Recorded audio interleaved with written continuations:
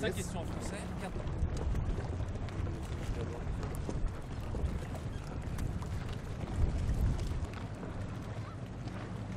On y va? Ah ouais, c'est vrai. Parce que là, c'est...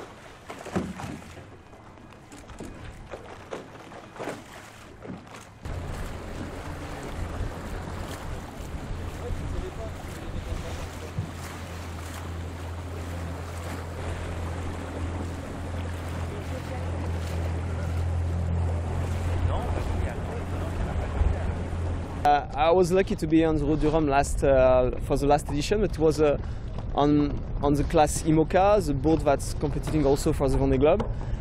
And it was an incredible competition, and I managed to get a victory at the end. Now this year I'm on the class Ultime, so with this huge and fabulous boat that could be able to fly over the water.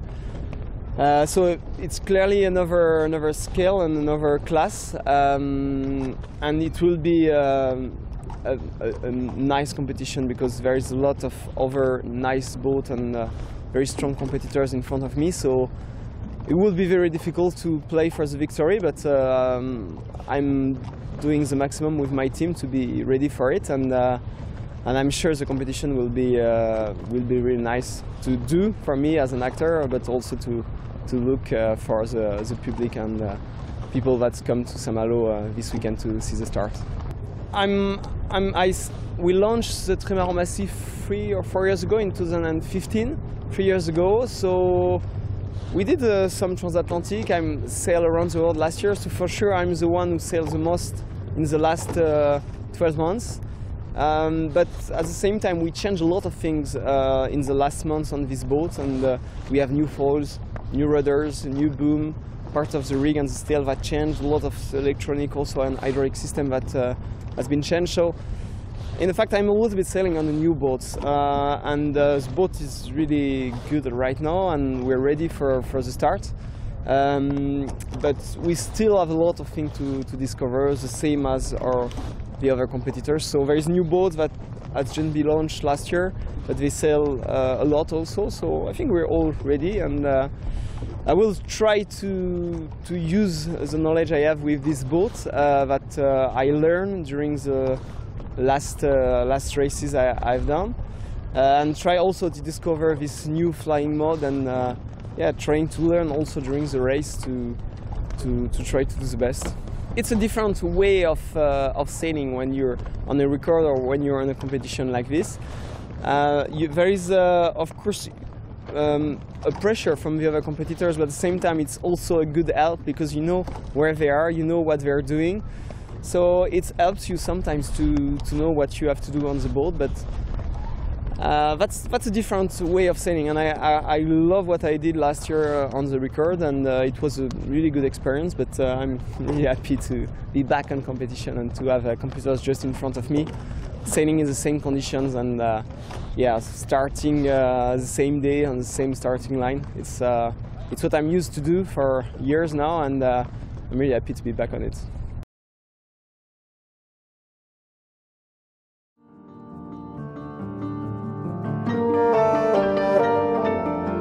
Je pense que n'importe quel bon plaisancier averti qui connaît bien son bateau est capable de faire la Route du Rhum. Faut simplement beaucoup travailler, un peu transpirer et accepter d'aller se faire prendre un peu mal dans les premières semaines. Et ça va être une très belle classe à suivre puisqu'il y a 21 bateaux et un peu différents, mais chacun leur personnalité et surtout leurs atouts.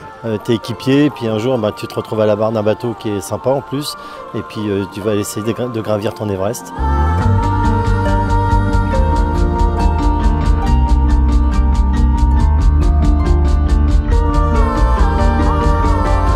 On n'est jamais sûr de gagner, mais pour une fois que je suis sûr de perdre, je peux te dire que ça fait un bien fou.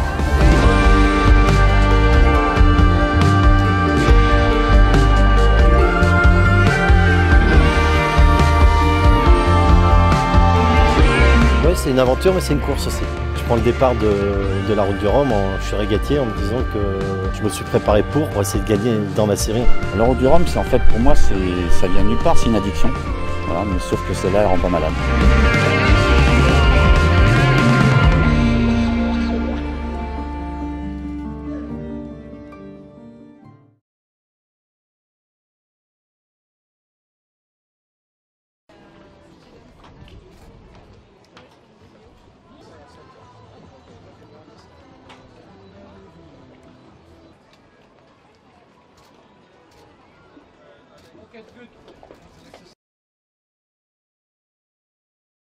Yeah, it was time, eh? 15 years and I've never done it, so you know, I think Saint Marlo is one of my favourite cities in the whole of France, so I'm so happy to be here, happy to be in the race, happy to have 20 IMOCAs.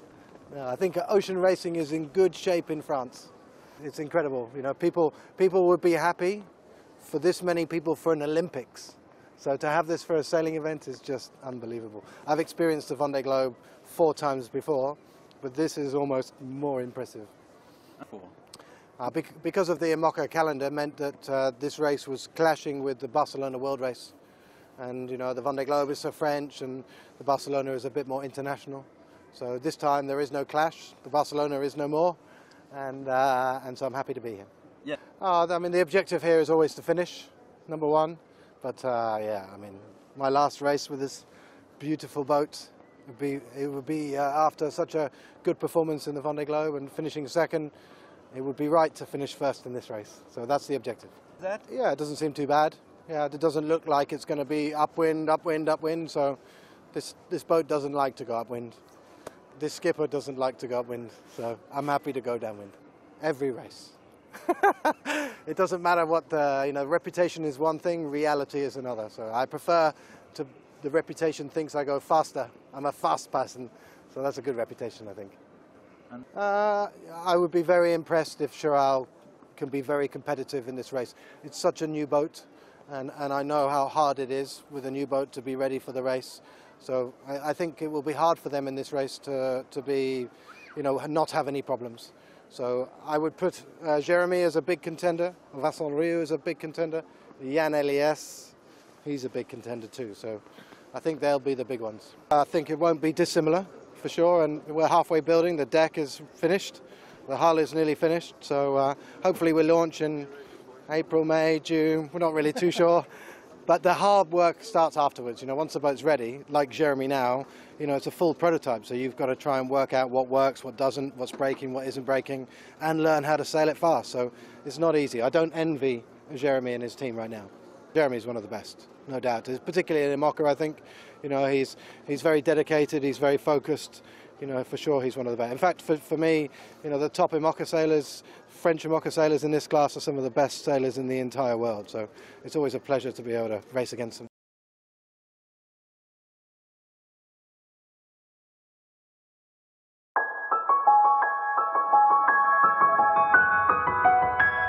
C'est un rêve depuis que je suis gamin, c'est un rêve depuis que j'ai assisté au premier départ. J'aime bien ce côté amateur éclairé et la classe rampe pour moi ça correspond vraiment à cette philosophie. Je pense qu'on va puiser au fond de soi certainement des ressources qu'on n'exploite pas quotidiennement, donc ça c'est une satisfaction de pouvoir se dire j'y suis arrivé. D'embarquer aussi des amis, des proches dans une aventure, dans une histoire. Donc j'ai vécu des belles aventures sur les 5 éditions précédentes avec beaucoup de gens, avec plein de gens super qui m'ont aidé. J'espère encore que cette 6e sera encore plus belle. On navigue, on regarde les courses, on participe à certaines et puis on se dit tiens à ce moment-là je me sens prêt pour le faire.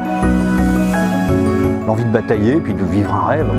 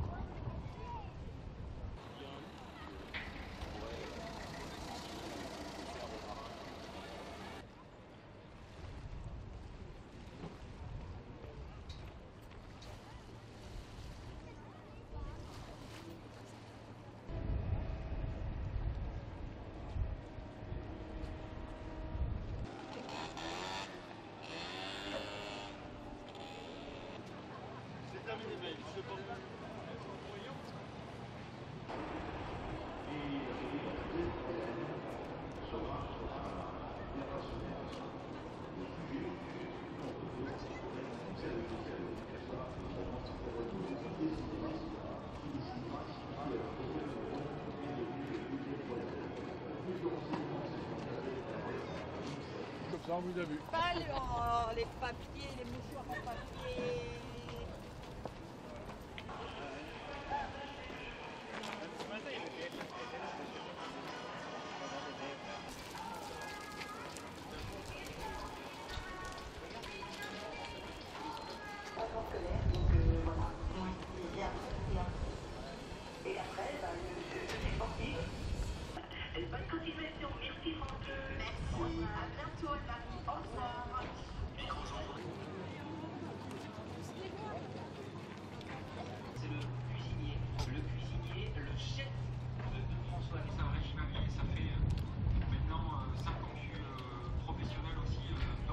Le village est installé le long des quais et compte 4 points d'entrée et de sortie. Je voulais... Excusez-moi, je vais vous demander de reculer. Pardon. On a touché une fois quand même. Ça fait plaisir. Alors, vous êtes prêts? S'il vous plaît. Armel, est-ce que tu peux t'avancer un petit peu? Merci. On me regarde, s'il vous plaît. S'il vous plaît. Il l'a. C'est bon. C'est bon. Non, non, c'est bon pour toi, Loic. Ok. Non, pas encore. Vous pouvez marcher dessus, hein.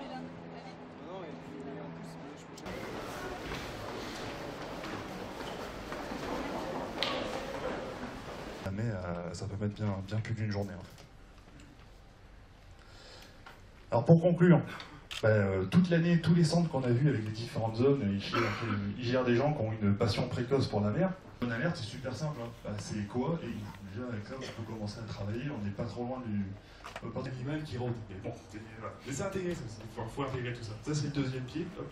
Et à la fin, le 3, on se dit, tiens, je vais faire ça, c'est mieux. L'idéal, c'est de nous en parler. Et puis bon, ça, on vous dit effectivement, c'est mieux.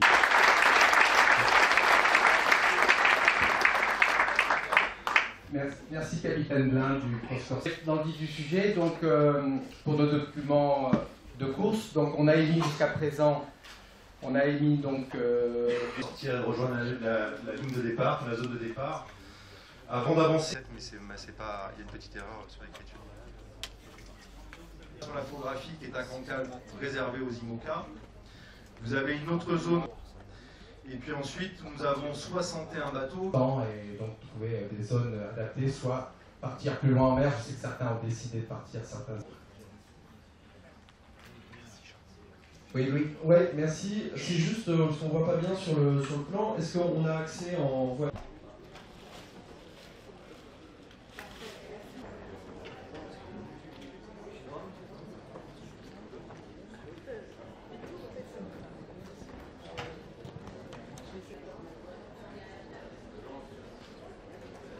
Ne t'inquiète pas, tout se passe bien.